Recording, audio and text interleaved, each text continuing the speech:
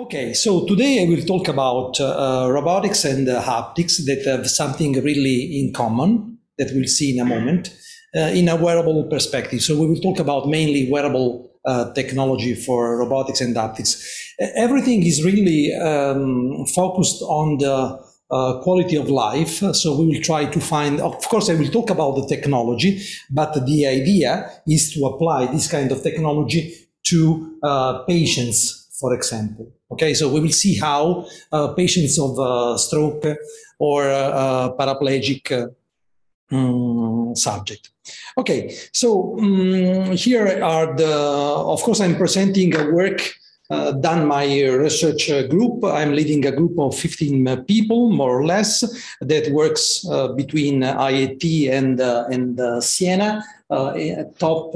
At the top, you can see the two buildings. The red one is in Siena. The lower one is in Genova, where we have the laboratory. Actually, you see all this kind of pictures, and then we will see in a moment what these pictures means. These are shot from my lab, and there is something in common here, no? So you can see there is more or less always a hand. So because we are focusing on hand, and actually we deal. So why hands? So if you look to me, I should look like more or less like a hand, right?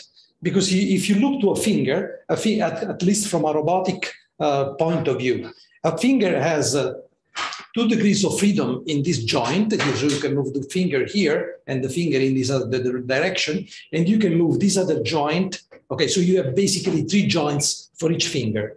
If you look to my arm, the arm has more or less the same structure. So you have the shoulder with 2 degrees of freedom, and then you have the shoulder, and then you have this joint that has 1 degree of freedom, very similar to a finger. And if you look to the leg is more or less the same of an arm. So you have this part is very similar to so the leg is the same structure of the arm. So basically, if you look to my body is like a palm, okay, 2 fingers, 2 other fingers, okay, if you forget about the hand and the foot and the feet, and then you have maybe something like a thumb that is my head, no? So the complexity of the body in terms of joints that you need to control with your sensory motor system is very similar to the hand, okay? So by the hand in some way is the synthesis of the more complex things that we need to control from a sensory motor point of view. And this is also one of the reasons why the end is the focus of our research. Of course, the hand moves things, but does also something very interesting, that is the touch. So we are a very important expertise in my laboratory in technology for touch.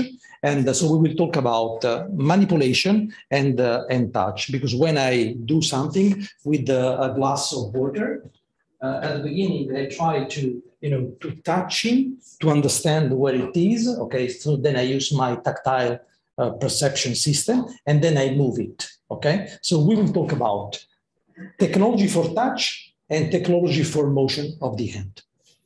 Then what's the final goal of my talk? So basically, what I would like really to talk about is the concept of augmentation. No? So because when you talk about, when you think about robots, you always think about something that is substituting you.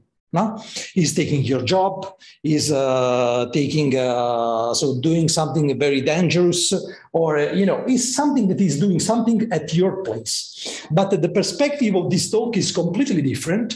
Is something that I refer to like the concept not of substitution, but augmentation of enhancement of our abilities. Of course, all of us have a phone or a computer, and this is already an augmentation, no? Because our cognitive system in some way is augmented because I can remember more pictures, I can talk more language because the phone is translating online for me. So it's already something that is augmented. But if you look to our, this picture is like we are augmenting only our brain in some senses, for the brain represents the cognitive aspect. There is nothing yet on the scientific panorama that gives us the augmentation of the body. Because if you think about something robotics at your body, you always think about the prosthesis. Like prosthesis of the hand is not an augmentation, it's a substitution. So you don't have your hand and use a robotic hand. You don't have your leg and you have a robotic leg. Maybe you have an exoskeleton, but still you are using two legs to walk.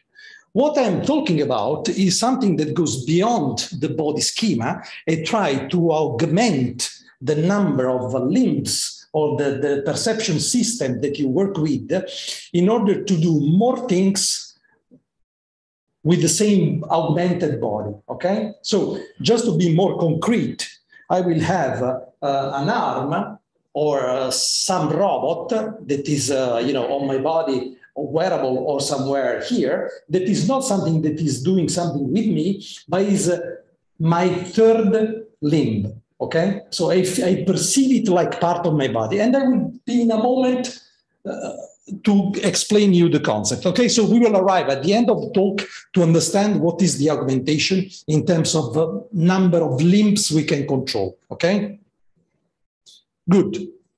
Of course, I'm an healthy human. Okay, I have 2 legs and 2 limbs. But maybe I can be an impaired human. That is very interesting for me. An impaired human, for example, because of a stroke, I cannot move my arm anymore. And I want to use this concept of augmentation to let impaired humans to recover the functionality of the limbs that he had before. But we will go there just in a moment. Before going in this concept, if I want to augment my body, there is the motion, but there is also the sensory motor system, so the perception system, the tactile technology. So there will be interfaces that are based on haptics that will help me doing this. So I will focus in the first part of my talk on the haptics technology. So for a moment now, forget about the augmentation and focus about touch technology. What is tactile technology? Tactile technology is a matter of applying forces on your body, okay? This is, for example, a robot on the right that is applying a force on your finger through the pen, simulating the presence of a sphere. If you have a real sphere, you touch a sphere, you apply a force on the sphere, and the sphere reacts with a force against you. So basically, the robot is replicating the force field of a virtual sphere by letting you touch this object. So we let you understand the consistency of this ball, okay? Clear? This is probably even more clear. For example, this is a virtual ball. This is a virtual hand that I can perceive with my helmet in virtual reality, okay? And this is a robot, okay, that is on my finger, that is replicating the forces of the interaction of the finger with the sphere on my finger. You can see in a moment here, no? So this robot is replicating the forces that comes from the interaction with this virtual ball. So I feel the virtual ball, not only because I see it in my helmet, but I also feel the consistency thanks to this wearable robot technology, okay? So it's a robot, so there are 3 motors, there is a platform that orients like the tangent plane to the contact point and pushes against my finger by replicating the force. This was really interesting, and we were developing many devices. Just to give you an idea that is very nice to tell you, this is some take-home message for you, that before this was invented by us, we have a patent here, and one of the startup comes exactly from this patent, okay? So before this invention, so the technology for tactile interaction was just a robot. So like before, no? Was a robot like this that was showing the forces of a virtual ball, but through a real robot, okay? Like this. was not wearable. So you were confined in this workspace. So the technological paradigm shift that we were proposing here is basically we went from grounded robotic device to something very wearable. That is a plus. It's exactly what happened from the speakers that you use at your house to listen your music against the headphones that you use to listen your music while walking. This was a patent by Sony Walkman. I mean, maybe you remember the cassette, but the cassette was not the real technological jump was to go from, room, confined workspace to something wearable.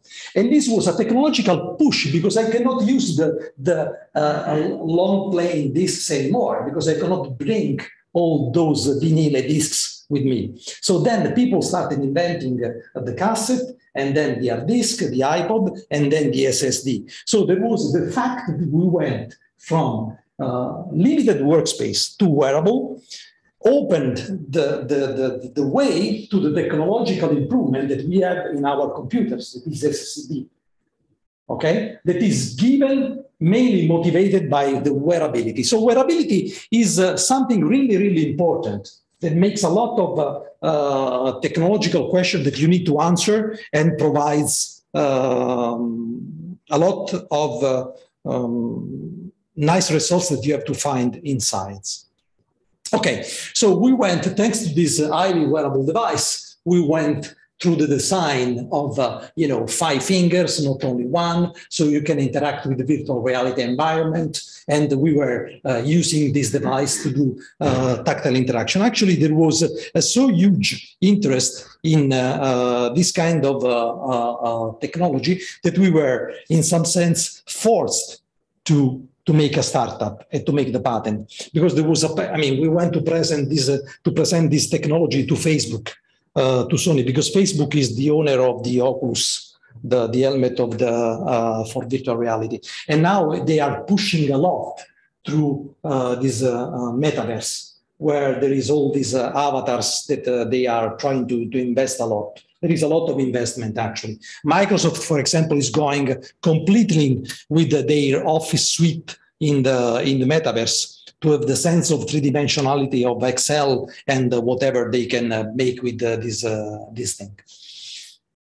Virtual reality is something that we like, but is something that we don't like too much with respect to augmented reality. So what I really believe is that virtual reality is much easier than augmented reality. So augmented reality is something that I say, because virtual reality confines me, in a virtual world that I don't like really too much personally. Okay, I like more to be here and to have some of the students of my lab present here that I can see through the augmented reality. And maybe I can also go here and shake the hands with some virtual reality presence avatar. But there is you here that is present, so I can touch with you and they can touch the virtual one. But if I want to touch him, and if I want to touch also the virtual reality guy, I have to leave my fingertip palm free.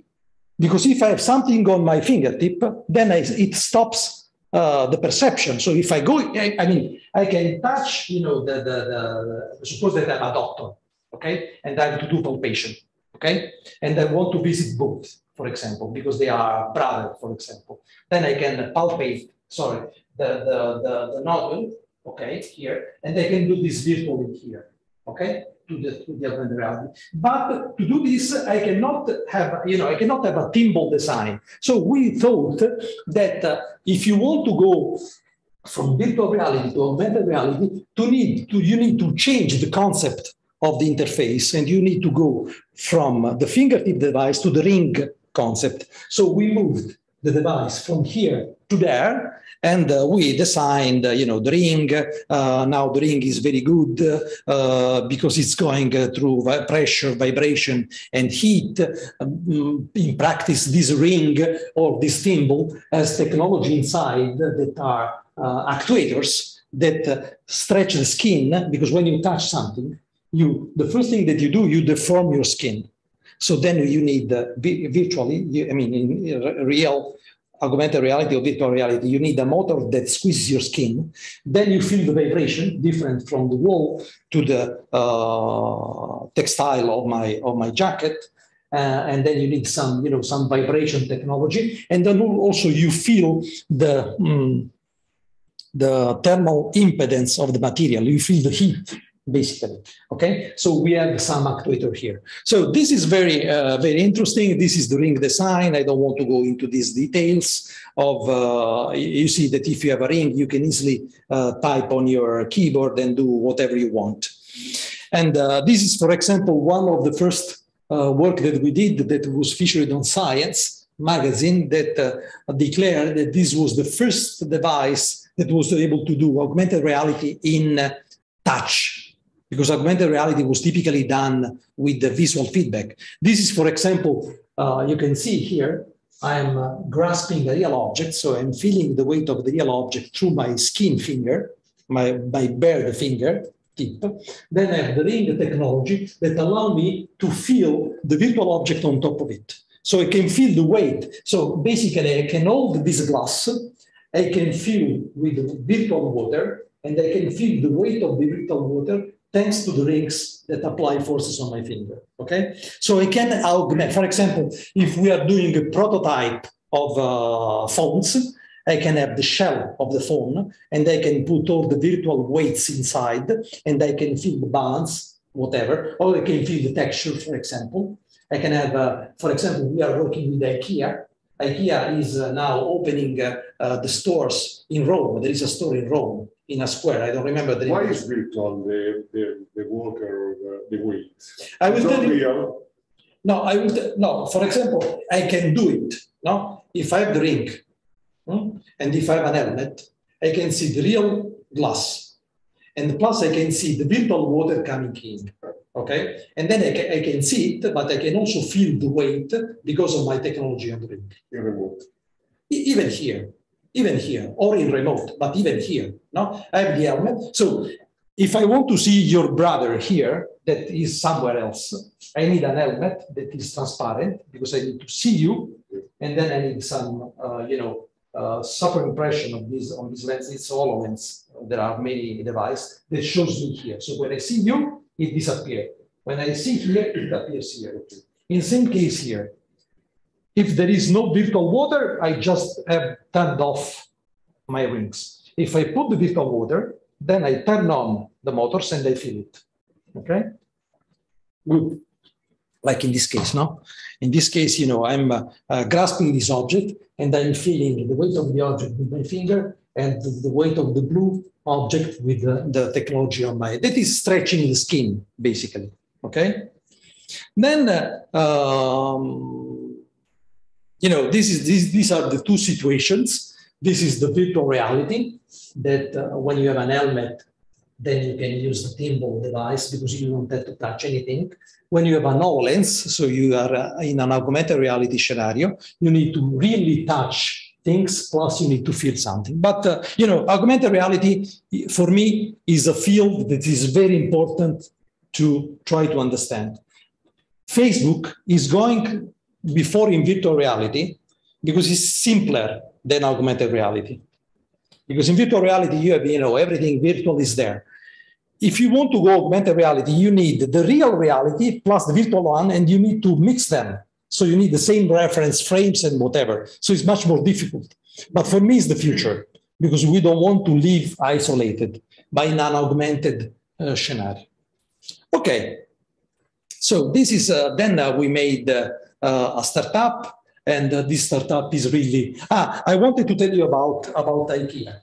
So IKEA is opening the stores in Rome, or in, I think even in Venice. But in downtown is small. You cannot have the whole, materials, the whole sofa, but just one table, no? And then this table, for example, you want to change the material, okay? So then they have just one table. You put your ring on top on your hand, and then when you touch, you can change the feeling of the material. For example, if it's metal, you change you actuate the thermal module, and you let them feel colder because it's its metal part, or you can feel the vibration of this wood, or you can feel some other material. So they have, they have a prototype with a neutral material, and you can add with this ring the material on top of it. And this can be done even with textile and many other things. This is, for example, the startup, and this is a scenario. One of the client of the startup, other than IKEA, is Medtronic. This is a virtual reality environment in like a wet lab, where they are dealing with vials and that are cold, hot, and you feel many other things. So they are trying to do something like training or whatever.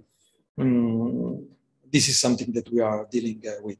Another interesting thing that we can use with this tactile technology is what they call remote touch. So you can touch here. Why I would like to touch something here? Because, for example, what's your name?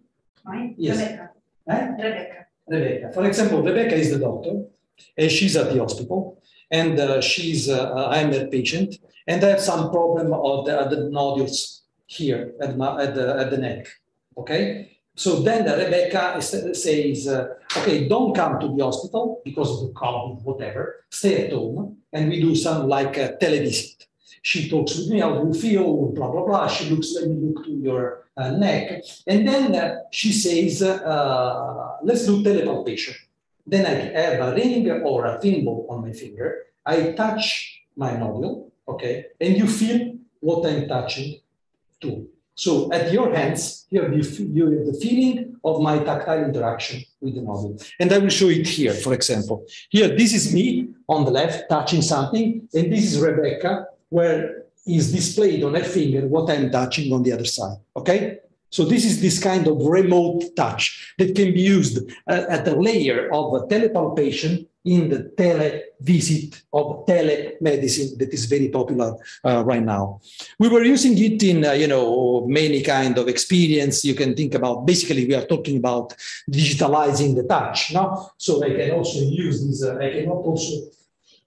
I don't want to probably transmit it in real time, no? Maybe I want to interact with my daughter that was just born, and then I have my thimble or ring, and they can, record voice, video, and tactile record the interaction there, and keep it in my computer, and having the tactile, visual, and audio perception after 10 years, for example, no?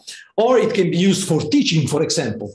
You are probably a super expert surgeon, and you want to teach me how to, distribute the forces at your fingers while you do the surgery, okay? The open surgery, for example.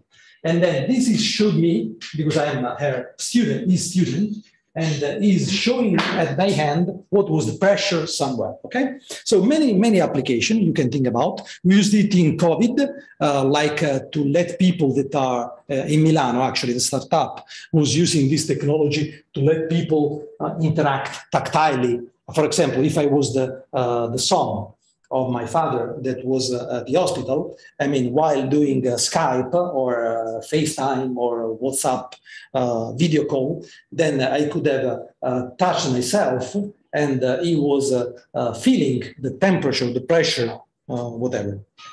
Okay, very good. We apply this also. We have been founded by Int'l Surgical, because in 2015 actually.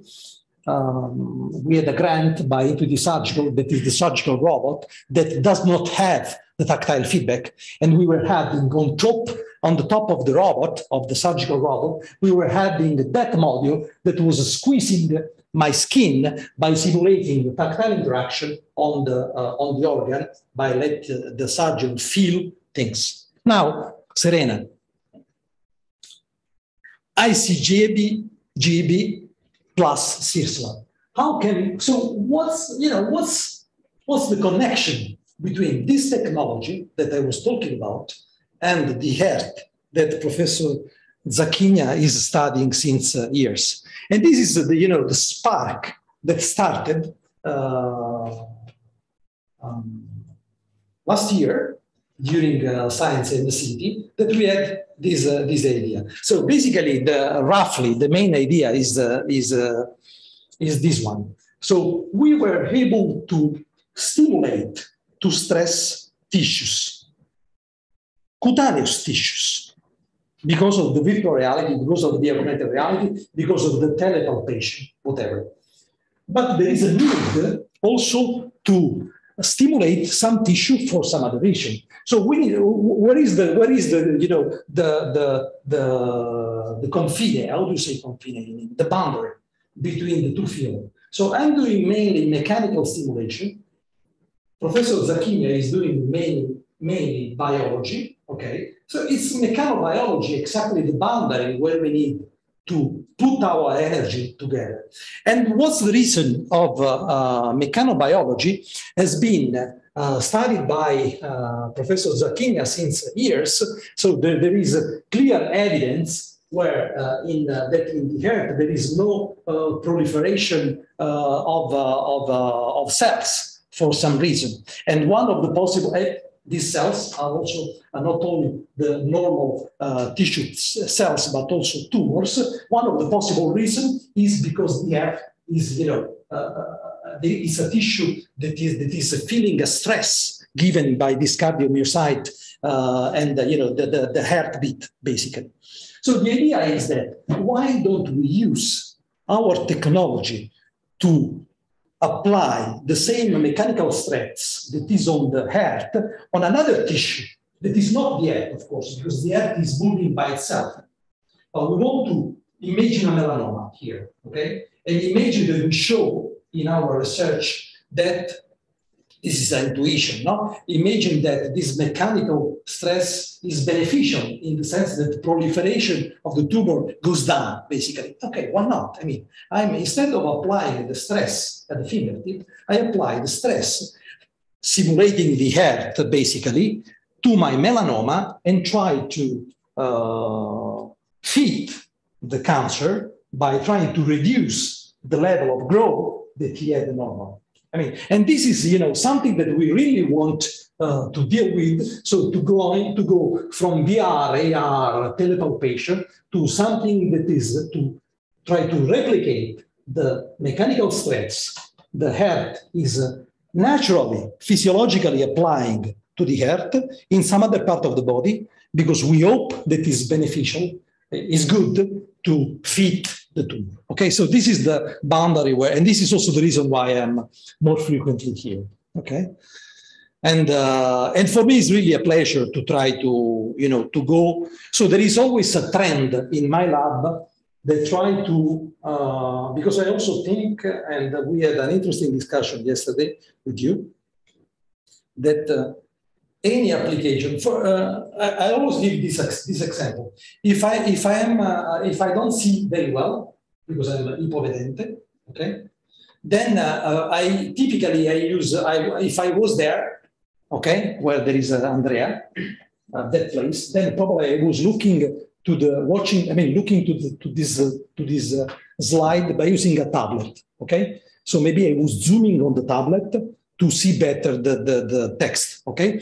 What's the tablet? The tablet is something super useful for us, for every subject, but it's very useful for people that cannot see very well. So it's an example of technology that has been developed for healthy subject, but is super useful for people with problem at the side, okay? So what I want to say is that when you develop a technology, maybe you target some people with some illness, but you always have to think about the application for every subject, because then the technology becomes pervasive, the cost goes down, and the performance goes up, because maybe there are more people that will use it, okay?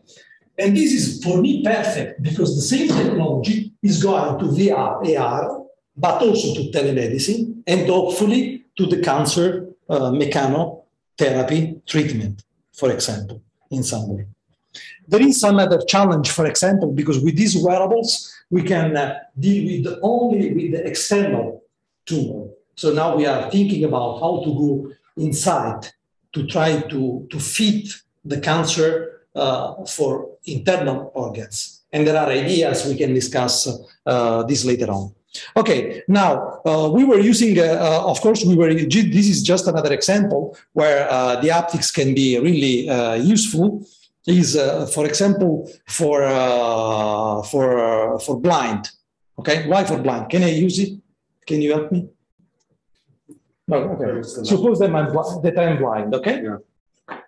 And so then he's the volunteer that has bring me from a railway station to, I mean, it's a little bit downtown, from railway station downtown. So I call him, and then I say, please help me. So he's probably the volunteer. And then he takes me here, and you know, he brings me somewhere. Okay. So basically, I have his hands here, and I'm using his sight because I cannot see. Okay. So the sight and his hand here.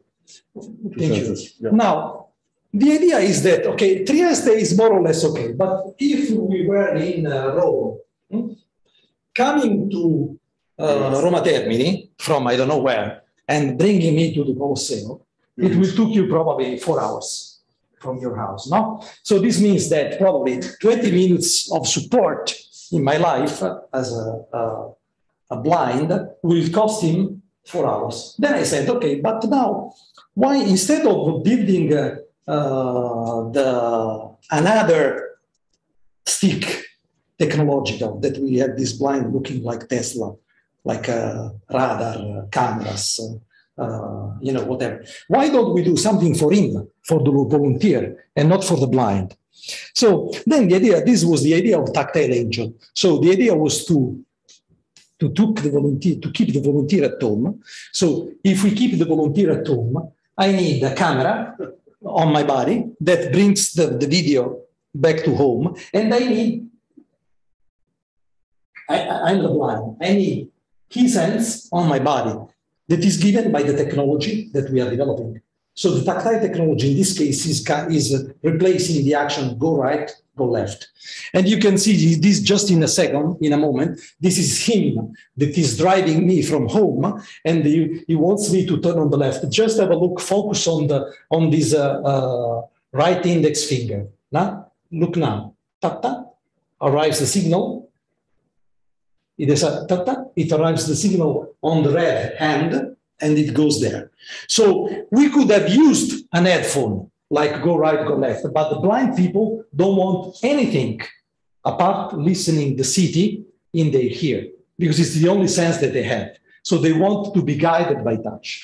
Another application of, I don't want to go into these details, but for example, we were using this kind of technology, for example, to help people in the industry to avoid interaction, you know, 2 meters distance for COVID. If I am, you know, somewhere working, I don't think too much. And so we were using this technology. These were blindfolded to simulate a lower level of attention. And this technology could have also been used to keep people far away, orienting right and left.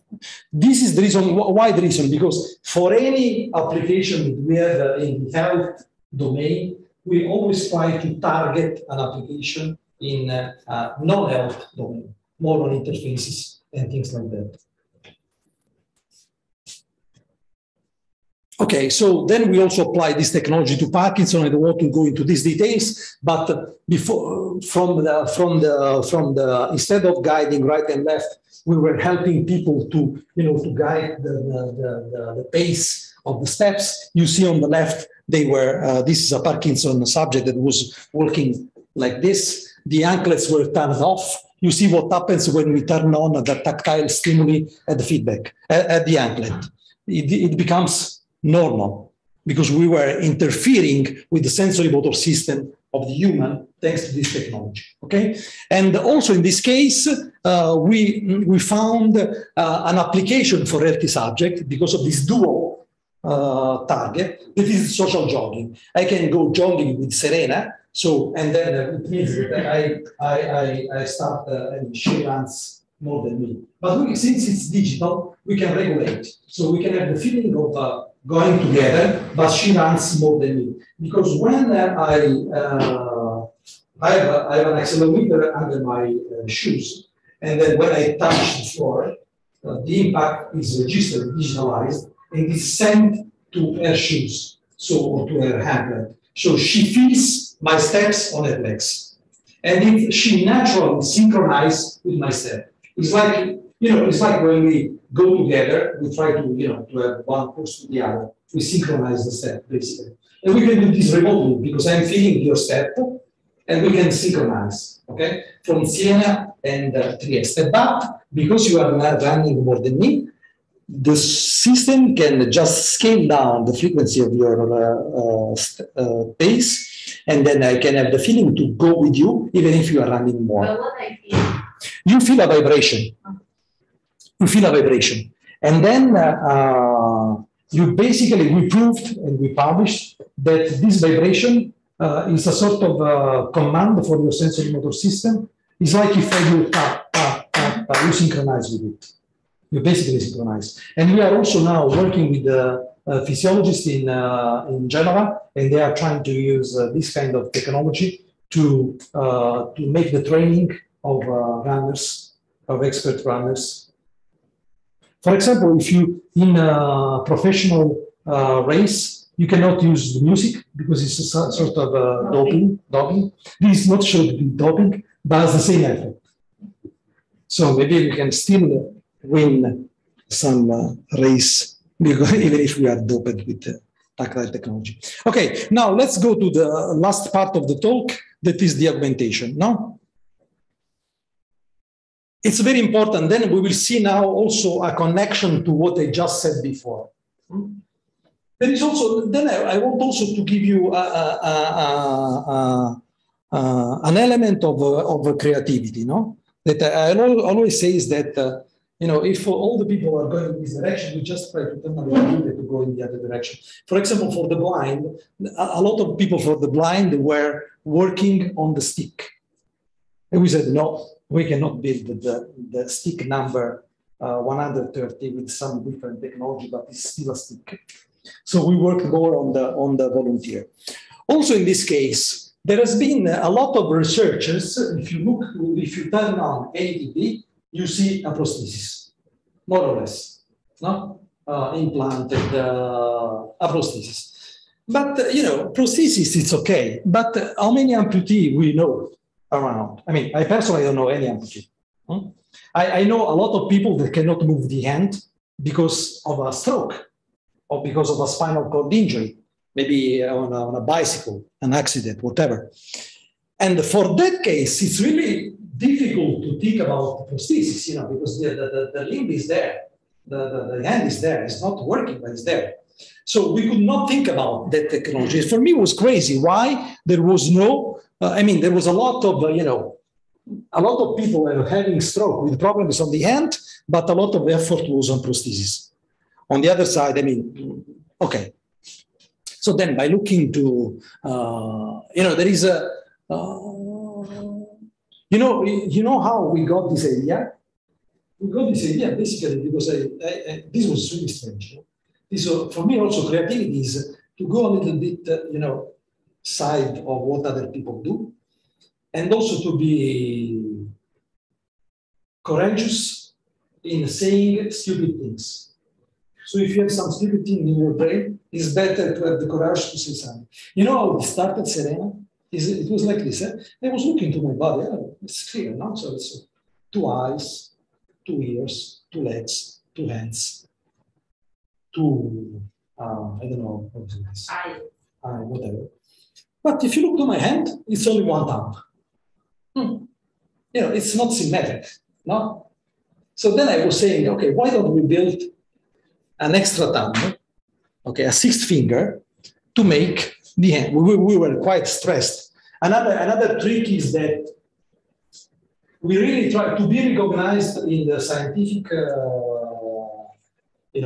community. You need to be a little bit obsessive with things that you do, because so we were studying hands. So hands was hands, always hands, no? So thinking about hands, one of the things that came to my mind is that why don't we have an additional thumb? For example, we can change the strategy of grasping a bottle. No? So then we saw this stupid thing, it was really stupid, okay, to study something. Then I realized that this could be really useful for people that could not open the hand anymore. Because if you cannot open the hand anymore because of a stroke, you still have an additional thumb, and you can still grasp. You can still grasp. I mean, now this is robotic, right? You can still grasp an object. Okay. So we invented this extra thumb, and this extra thumb is here. This is a very preliminary device that let this subject to grasp things. Okay, so this is a more interesting version of the finger. This is a soft robot that adapts to any shape. For example, this is the reason why we are able to manipulate silicon, because we are going from rigid robotics to soft robotics. The black part of the black part here that we designed is basically the same technology that we are using for RoboHeart, even if it's pneumatic actuation. Okay. And so they are able now to do everything with this, because if you have a closed hand, you cannot do by manual task. You cannot cut the bread. You cannot peel. You cannot grasp a glass, for example. And if you don't have a working hand, you typically keep your hand here, and the muscle of your arm goes down because you don't use anymore. Having an extra finger makes really everything interesting. You see here, you can peel the apple, you know, many tasks, blah, blah, blah. We are obsessed by wearability, and this is a wearable robot, of course, no? And then we realize this thumb like a bracelet that stays under your jacket and becomes a finger only when it's needed. Even this is a patent, and you know, there is I want just to show you this video for the interface. For example, this is a subject. Give me 2 minutes of your attention now. This is a subject that, because of the ictus, of the stroke, sorry, has hyposthesia. He cannot feel anything on the end. He cannot move the hand. He cannot feel anything on the arm. Okay, so when the robot pushes against the glass, against the hand, it does not perceive anything. Okay, so it has no idea about if there is enough force to lift the object. Okay, because it has no idea of the tangential force. Okay, so we put sensors on the robot, and we connected that sensors to the tactile technology on the ring that I showed you before. I showed you before a ring that stimulates the finger. Now the stimulus is connected to the sensor on the robotic finger. Now, if I push here for the physics, this is the robotic finger, right? If I push here, the force on the robotic thumb is exactly equal to the force on the other side. Okay, so by measuring this, I'm measuring the force that is not able to feel anymore. And then I remap that force on the healthy part of the body. So I'm rewiring with these wearables the sensory motor system of the human by adding an extra thumb and by mapping the perception system, thanks to my haptic technology, on some other part of the body. So this is the real augmentation. So I am adding an extra limb that was not anatomically present before, that is functioning, that is bringing back the human to the healthy level, because it's not a superhuman, but it's just recovering what is missing. And this is the concept of augmentation. So we go beyond our body schema to recover the functions that we were missing too. Okay, now there are many other things that I want to talk about, but I will want to be really, we are using EMG, many other things for the interface. This is also very interesting. You know, this I want to show you because the noise is very interesting here, because you feel the motor of Ferrari. So both of them are basically, you know, what's the real, I will show you what's the main problem here.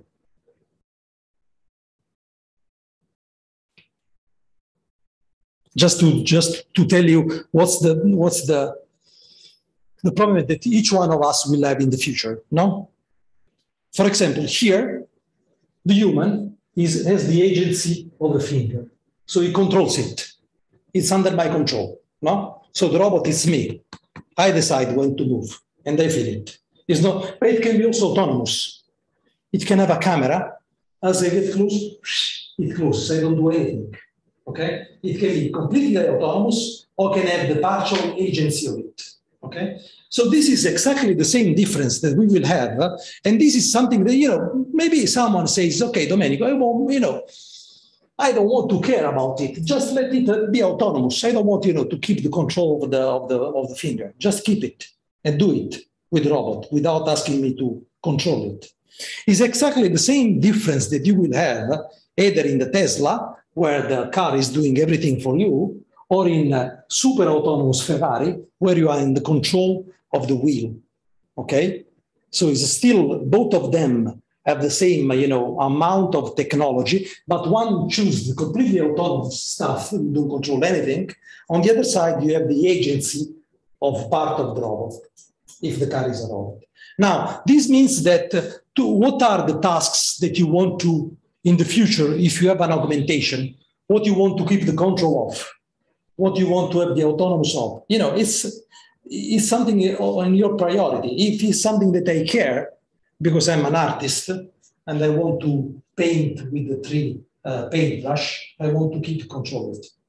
If I'm not a chef, I will just eat because I want to eat, then the robot can do it autonomously and cook for me, okay? So it's really a matter of, so we will be in control of things that we really like to do, and we keep the other things completely free.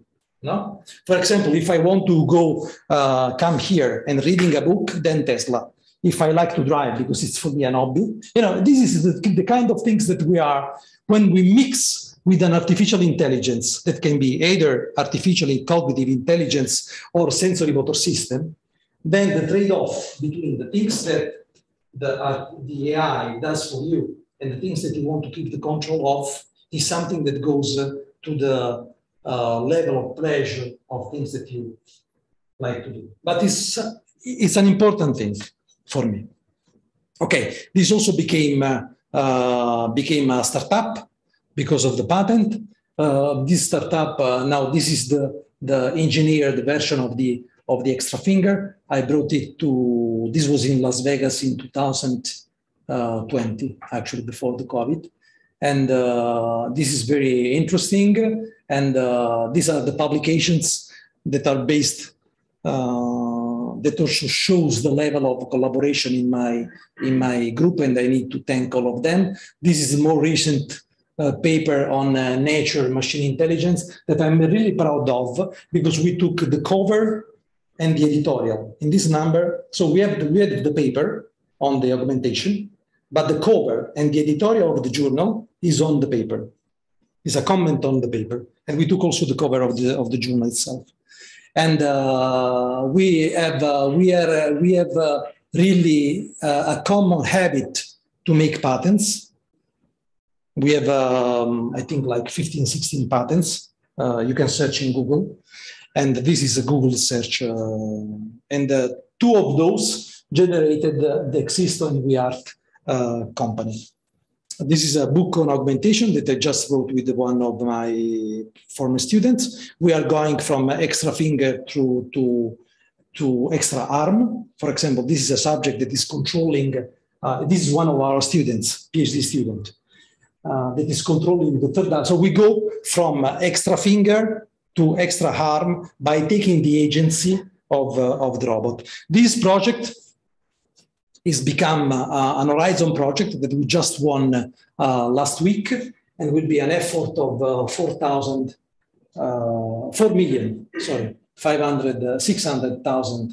euros, founded by Horizon Europe. And I am honored to be the coordinator. And there is Siena, there is IEEE, and there is Karlsruhe, Fondazione. It's mainly on patients. So we are mainly working on stroke patients and tetraplegic subjects. Okay? So thank you for your attention, and I'm ready for answers to your questions.